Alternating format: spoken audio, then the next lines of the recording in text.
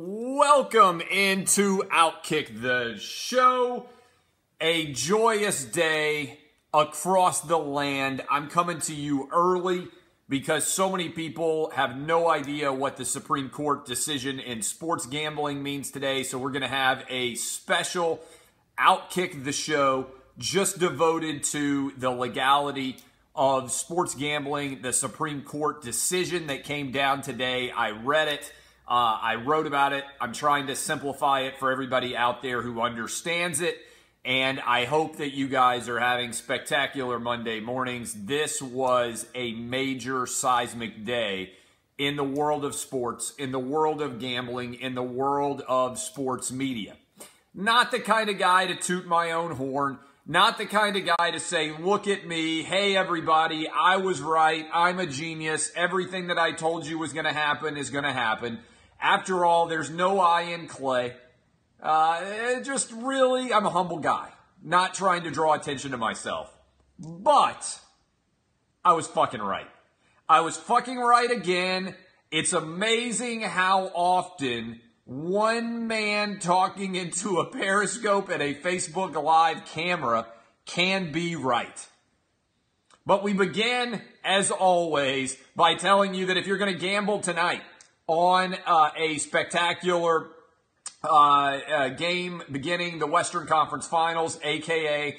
the actual NBA Finals beginning tonight, make sure you go to my friends at sportsbookreview.com and find the best possible number on tonight's game. If you're gambling in the NBA, if you're gambling in the NHL, if you're going into sports gambling at all, ironically of all, celebrate today by gambling, go to sportsbookreview.com.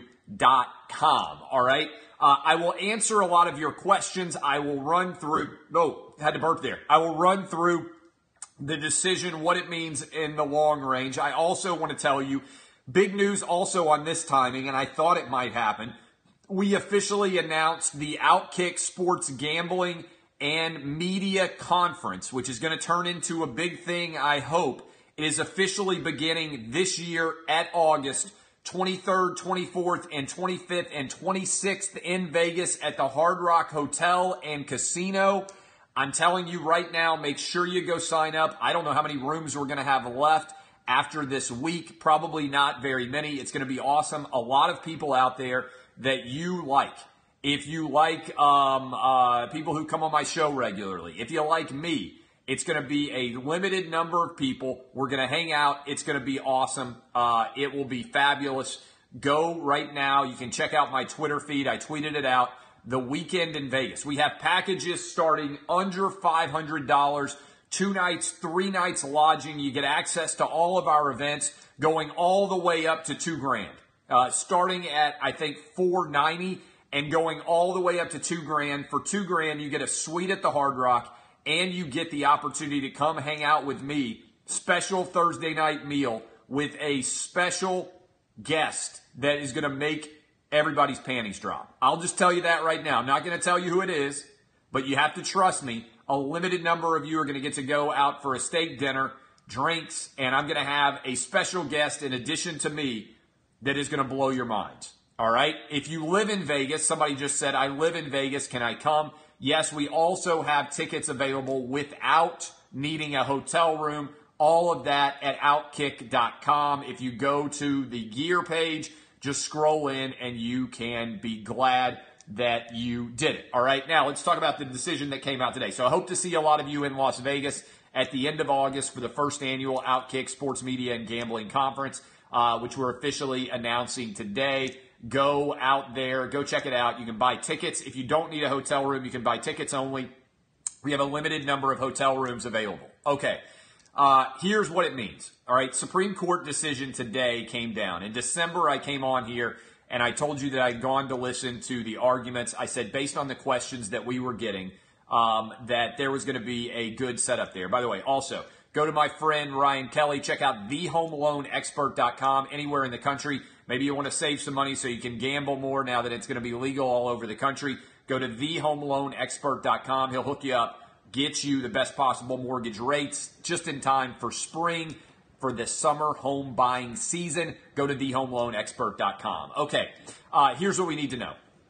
7-2, 6-3 decision. After I went in December, I told you based on the questions that I thought New Jersey was going to win their case. And let me start at a broad level. What does this mean on the broadest possible level? Right now, the only state you can go into and bet on individual sports games as well as buy future tickets is Nevada.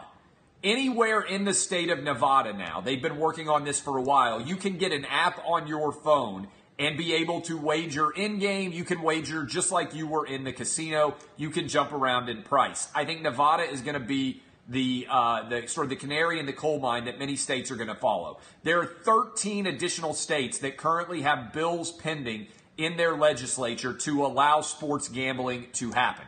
Okay? Among them, a variety of different jurisdictions: Mississippi, West Virginia, New York, New Jersey is now legal, Pennsylvania. All over the country, sports gambling bills are pending.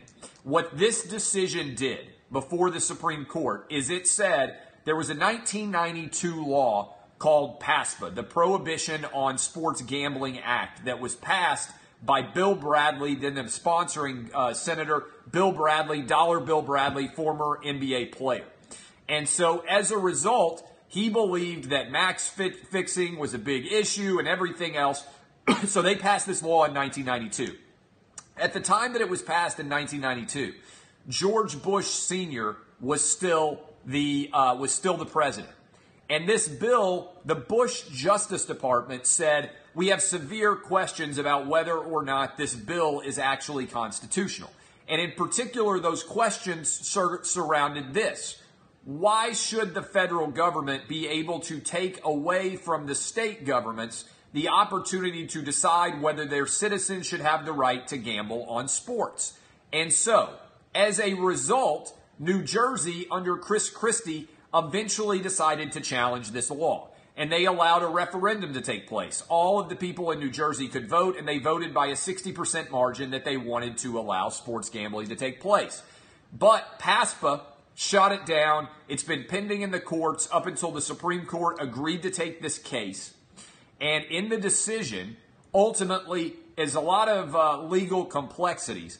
But what I will say in a broad sense, because most people not watching this show right now are not lawyers, what I would say in a broad sense is this, okay? What really happened was the majority of the Supreme Court said that under principles of federalism, states should have the right to make this decision themselves, and the federal government should not come in and say, you cannot allow sports gambling to take place. That's it on its most basic level. So, under federalism, for those of you who are not experts on constitutional law, which I'm guessing is the vast majority of you, succinctly stated, essentially what we have is, if the Constitution does not give the power to the federal government specifically, then the states retain the power as laboratories. And this is where I'm a believer in federalism. I believe that individual states should be laboratories for democracy. And that was the idea of the founding fathers, was that each of the individual states should have the opportunity to try out different methods and rules and laws, and as a result, be used as a laboratory that other states could follow and say, oh, wow, this works really well. Now, the federal government certainly has preemption rights, but looking at this case, the Supreme Court justices said this is a right that should remain with the states, and this PASPA law is not permissible under the Constitution. So, what's going to happen? All right, that's a very basic, broad decision of what was made. It was a 7-2 decision in parts, a 6-3 decision in other parts. The people who dissented, Justice Kagan, Justice Sotomayor, Justice Kagan and Justice Ruth Bader Ginsburg, they dissented along with Breyer in part, primarily based on federalism grounds. So this was and is a battle in the Supreme Court right now over whether or not sports gambling should be allowed. It's really a battle over states' rights. So the Supreme Court, by a 6-3 margin, 7-2 margin in parts, allowed for that to happen. The only two justices who were completely against it were Ruth Bader Ginsburg and Kagan, two of the most liberal justices who want as much federal power as possible. Okay? So, what does this mean? A lot of you say, okay, that's the law, Clay. I don't understand that at all. This federalism, this constitutionality, like all this stuff. You're just saying, what is the practical impact here? Get me to the real stuff. What does this mean? All right, what it means on a basic level is that many of you are going to be able, I believe, to gamble on football by this fall inside of your state legally. Now, the question that will emerge rapidly is this. What will the law actually look like in all of these individual states? Let me take a step back and tell you this. 44 states right now allow a lottery. Every state allows alcohol in some way, but every state's alcohol laws are different. For instance, where I live in Tennessee, we just got wine in grocery stores.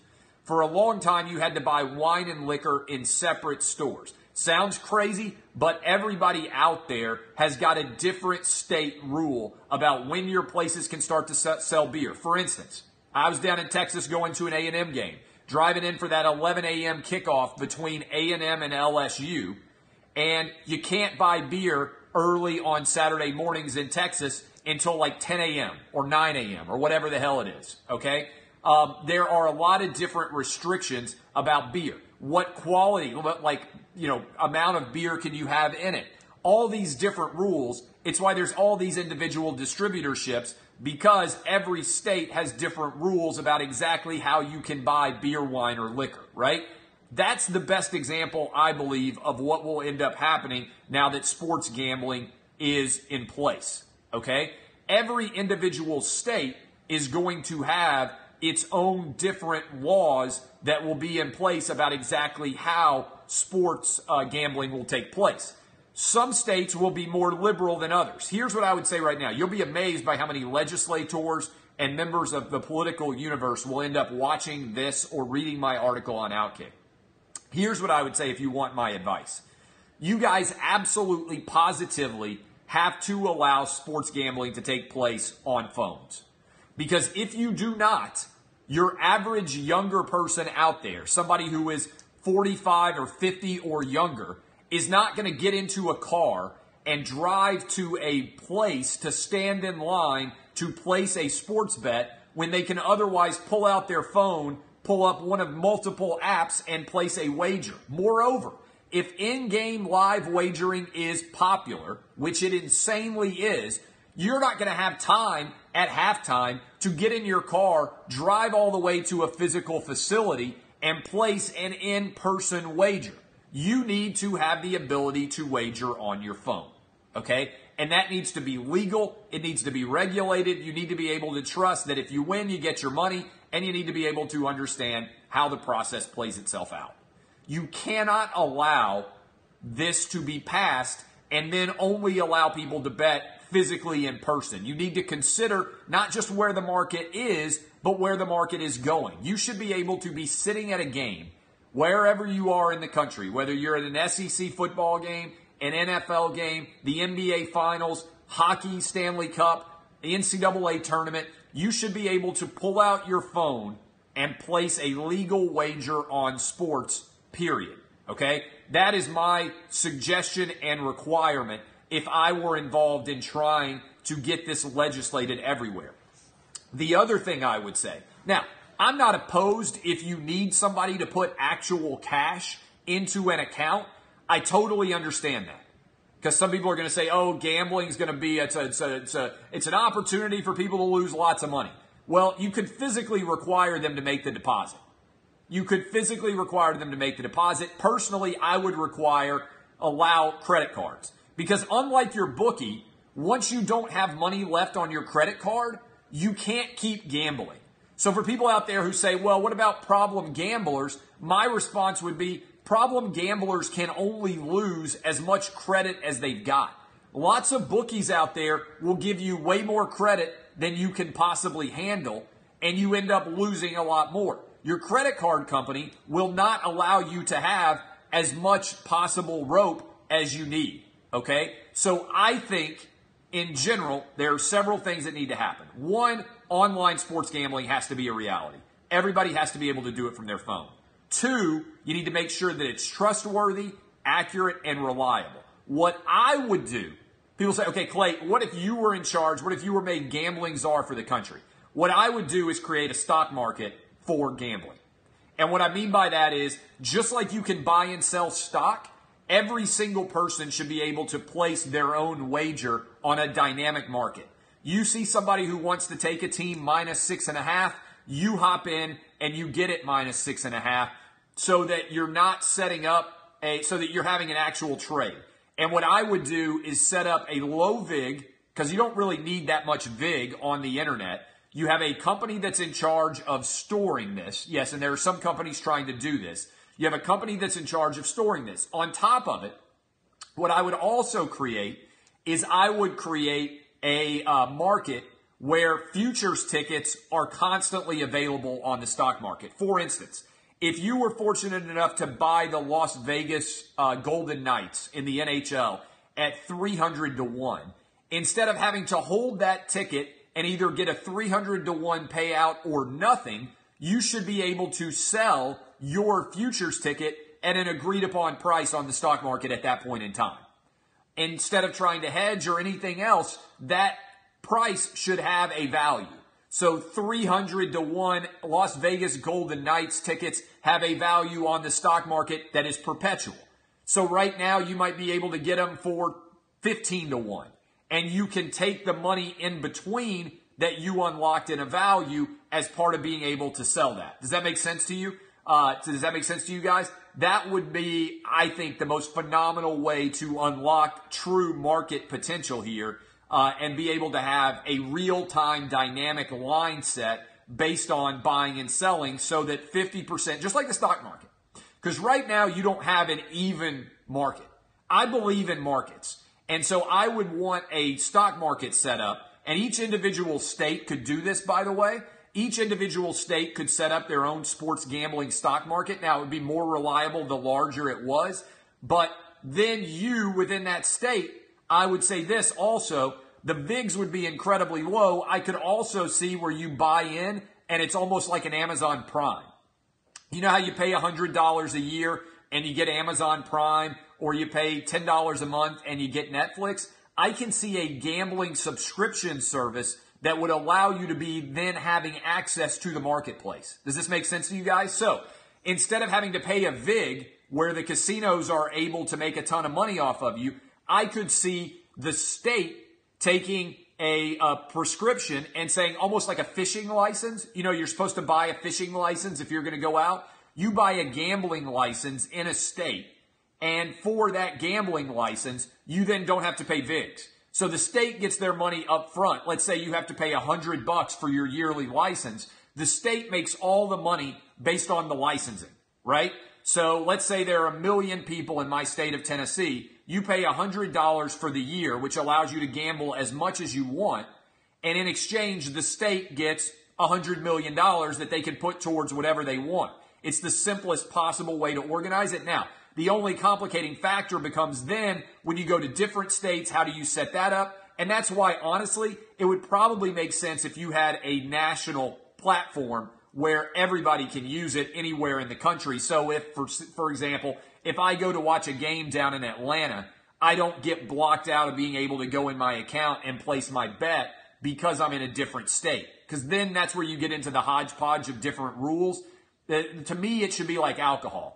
I understand that if I go to Atlanta and I drive from Nashville, the rules of alcohol are different in the state of Georgia, but it's not like I can't get alcohol there, right? And the same thing is true, for instance, with lotteries and everything else. That's my kind of put on a genius hat and figure out how this should work nationwide. Now, a lot of people say, well, how do the leagues work with this? The leagues, to me, are going to make their money by selling advertising. And that's where billions of dollars are going to come rolling in. If I were right now running a team, what I would be focused on is I want to sell to William Hill, or I want to sell to whatever Caesars, whatever company is out there that's going to be trying to go after the sports gambling market. I want to be on their logo. And I want, if I'm the NBA, I want to sell an official gambling sponsorship like I sell an official beer. Or like I sell an official NFL cleat, you know, like Nike or Reebok or all these companies, and you get that money up front, which would be worth billions of dollars, and then every single individual team also has the right to have their own local deal predicated on what local gambling laws are and what local gambling companies are big in their respective markets. So I would be trying to think about putting a logo on a jersey. And by the way, this is not revolutionary stuff. If you've been studying this and paying attention to it for a while, I think that if you really kind of contemplate it in a larger scale, I took a picture of this the other day. This is just a random EPL game, and I'm not even sure which EPL team this was. But, you know, they have the banners behind them. Like, I've got Sportsbook Review behind me. They have the banners behind these English Premier League teams. Look at this. Over half, I don't know how well you can see this, over half of the sponsors doing this interview are gambling companies. Australia and Europe have already allowed this. I think that's a no-brainer. That's how I think they make all of their money. And I would imagine that a lot of these European companies and a lot of the Australian companies and everybody else are going to be trying to roll into the American market. And I think it's going to be fabulous. I think this is fabulous for the average fan. People out there are like, oh, what about your picks? Like, motherfucker, I gamble for fun, all right? My picks were 49% last year. The 3 previous years, we made money on it. But if you are out there putting all of your money into gambling as opposed to just buying fucking Spider 500 funds and just rolling with the 500 biggest companies in America, you're crazy, okay? I gamble for fun. Everybody should gamble for fun. You should always respect the picks, but you should be gambling for fun. The blood bank guarantee, I gamble, all right? I love to gamble because it makes sports more fun. Not because I think that in real life I'm going to become a billionaire from sports gambling making individual picks. Now, I'm going to make a lot of money off sports gambling now being legal based on our audience and my ability to bring that awesome offers and everything else to you guys. But what the vast majority of people understand is if you are trying to gamble to make money in sports, then you need to find another profession. The reason why people gamble on sports is to make sports more fun. It's the same reason why people drink alcohol at the bar. Sports gambling to me is like alcohol at the bar. Yeah, you can go to the bar and you can stand around and not have a beer, but do you know what? I have more fun when I drink at the bar. I have more fun when I have alcohol, okay? I'm not getting a return on my investment with the alcohol unless there's girls there, and they're more likely to hang out with me if I buy them drinks. That's a return on the investment. But by and large, you're just drinking for fun. That's the truth with gambling too. And just like with alcohol, some people have problems with it. But you can't legislate the country or the world based on some people having problems. As I've long said on my own shows, you can't stop crazy. You can't stop crazy. And if you start legislating to try to stop crazy, then eventually nobody can do anything. Because there's always a crazy dude, and it's almost always a crazy dude out there who can't handle the responsibility. Most of us can occasionally eat fast food and not die of a heart attack. Some people are unable to avoid eating, and they turn into fat, unbelievably huge tubs of lards. That's not my fault. If that's called fat shaming, then shame away. Eat less and you'll weigh less. If you're losing money gambling, gamble less. If you don't enjoy it, don't do it. I'm a libertarian. If you want to smoke pot, do it. If you want to gamble on sports, do it. If you want to drink beer to excess, do it as long as you use Uber and you don't drive afterwards. It's not my responsibility to babysit your loser asses. Do what makes you happy as an individual, provided it's legal. And I think we should all make it legal. That's why people say, like, oh, Clay Travis is so concerned. No, I'm just a libertarian, radical moderate, right in the middle, make decisions that make you happy. We have the right to life, liberty, and a pursuit of happiness. You know what makes me happier? Pursuing a goddamn cover. Pursuing a cover makes me happier. Life, liberty, pursuit of happiness, and trying to cover in a football game. Makes me happy. All right? We all make choices. Make better choices and your life is better. Make worse choices and your life is worse. But it's not my job to tell you what choices to make. I can try to give you the info. There's lots of info out there about what the smart decisions are, but that's it. All right. What questions do you guys have about the sports gambling case? I will now take any of your questions. I think I've answered a lot of them, but what questions? I believe it's a good question. How does this impact Disney, ESPN? You can also add Fox, NBC, everybody. I think it makes sports content infinitely more valuable. Because I think the amount of money that's going to pour into sports television to try to convince you to sign up for another product is going to be similar to the amount of money that comes in from cars or insurance companies or food companies or beverage companies. Everybody's going to try to be convincing you that you should be using their service. And somebody's going to try to be the Coke and Pepsi and Mountain Dew and Sprite of sports gambling. Just like we've all got Toyota and Chrysler and GM and Ford all trying to sell you cars. I believe the advertising market, and the best example of this is the amount of money that rolled into daily fantasy. Daily fantasy was just the tip sports gambling. All right? Daily fantasy guys at FanDuel and DraftKings, they're like, oh, we're not real gambling. We're just putting the tip in. Oh, look, the tip of our penis is just in, but this is not real sex. Oh, no. It's just the tip sex. That's what they were doing. The entire purpose of FanDuel and DraftKings was to get everybody's content for who was playing daily fantasy and then be able to flip the switch when sports gambling actually became legal and say, oh, guess what, guys? Now you can fuck. Now it's not just the tip anymore. Now you can put the whole dick in, all right? Sports gambling, when you look at it, was inevitable in terms of the direction of the trajectory of the country. But whether daily fantasy with DraftKings and FanDuel were going to last or not was a question of whether or not sports gambling would become legal fast enough. Now, they all deny it. They're like, no, we're not a gambling company. We're a daily fantasy company. Get the fuck out of here. They were just the tip into sports gambling. They found a loophole that daily fantasy was allowed, and they figured that everybody who was doing daily fantasy is now going to do sports gambling. Because daily fantasy is just the tip sex. It sucks compared to regular gambling, right? Nobody out there is like, you know what? I don't like gambling, but I love making up fake teams so that I can try to win daily fantasy football and basketball contests. You know that's not true. The reason why those companies existed was for when sports gambling would actually become legal. And now they'll be going head-to-head with the Caesars of the world, the MGMs of the world, all these different companies which are going to be trying to reach into as many of your wallets as possible. Now, it's a good question. What about the offshores? Well, that gets into what happens stateside. Okay? Some of these states, they're not going to listen to me, and they're going to require you to go to a physical location to place a sports wager. I think that's not going to be popular. No guy I know who has an ability to make a wager on his phone is going to be willing to walk downstairs or get in his car and drive to a physical location. I'll tell you this right now. When I'm in Vegas, I have these apps on my phone, and I will wager, rather than actually go into the sports book, I place the wagers on my phone. It takes 2 minutes to go through and place the wager. Why would I stand in line at the NCAA tournament for hours sometimes in order to place bets physically?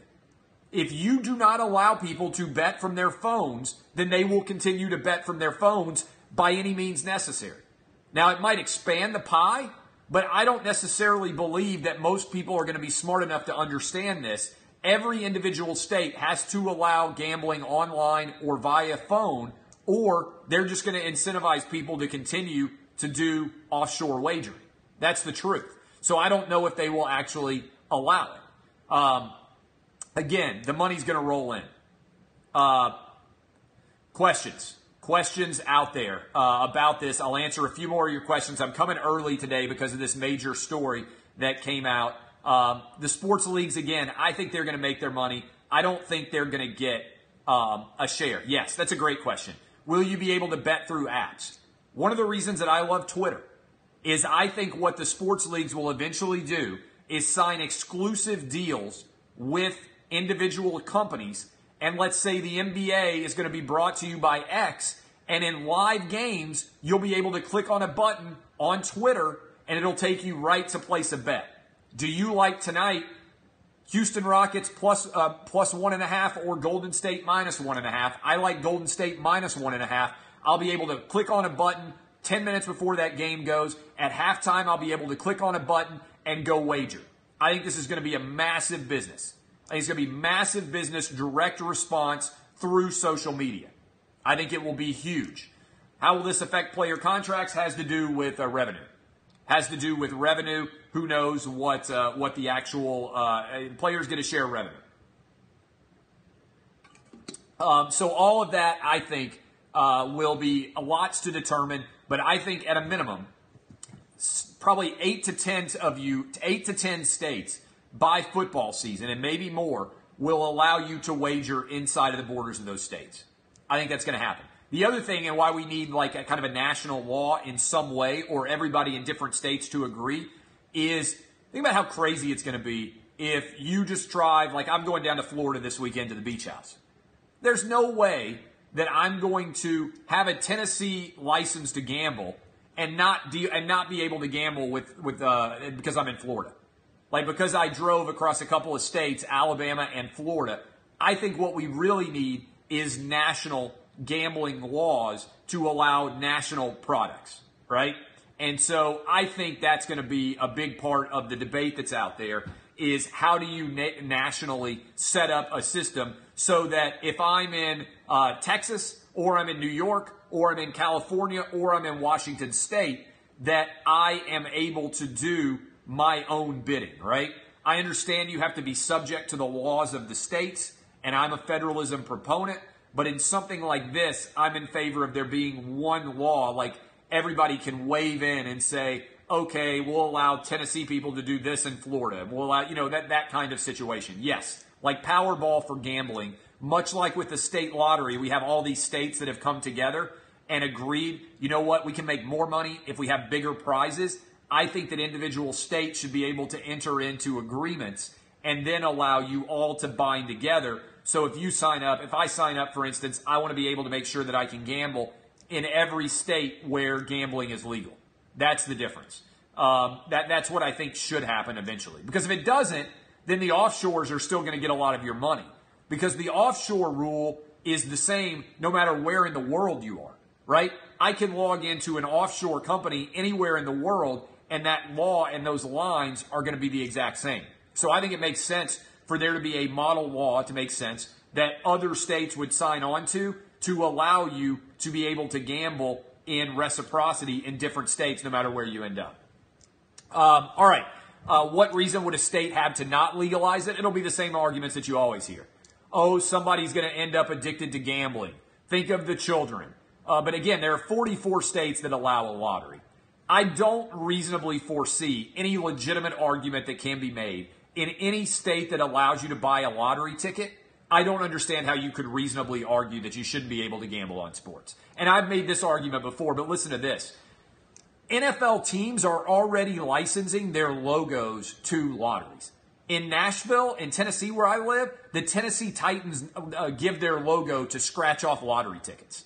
You can walk into a gas station and not legally bet on whether or not the Titans are going to cover, but you can buy a scratch off lottery ticket that actually has the Titans logo on it, right?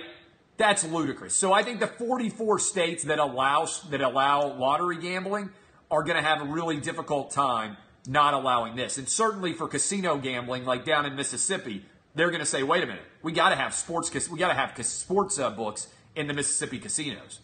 But that whole thing is, I think there won't be very much.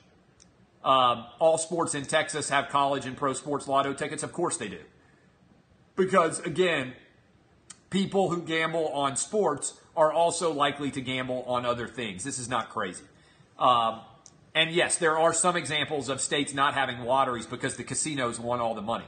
For instance, I don't think Nevada has lotteries. I don't think Mississippi has lotteries. But those states will definitely have. Nevada already does, the sports book. I think it's certainly the case that Mississippi will have a sports book as well.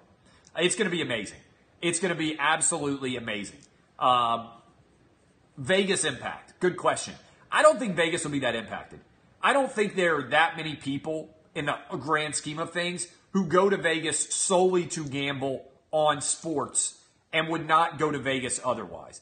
I think for most people, sports gambling in Vegas is an attribute that makes it more fun, but but I don't think they go entirely to gamble on sports. So I don't think it'll actually impact Vegas that much. I really don't. If anything, it'll just make the sports books have to work harder to provide a better experience. I don't think there's some people who do that. Yes. I think that's a small number. Because I think if you're such a big gambler in sports, first of all, Vegas is a long trip for a lot of people, unless you're in LA or something. I just don't buy into it being that many people who drive in. Sports is just an activity there. All right, speaking of that, we're going to be in Vegas in August. Come to our first annual sports media and gambling conference. It's going to be phenomenal. You will love it. You can get in for as low as $490. That includes your hotel room and that includes your tickets to the event. You can spend as much as $2,000. That includes a dinner on Thursday night with me, limited number of people that will be there, small number, and a special VIP guest who I can't even name, but I guarantee you will blow your mind. All right? All of that is going to happen. I love all of you. Hopefully, the show made you a little bit smarter. Go to sportsbookreview.com for all your gambling and informational related needs on the lines. And go to thehomeloanexpert.com. Get hooked up now with the best possible mortgage anywhere you go in the country. DBAP, boys and girls, I am Clay Travis. God bless America. God bless the Supreme Court. And God bless sports gambling. This has been Outkick the Coverage.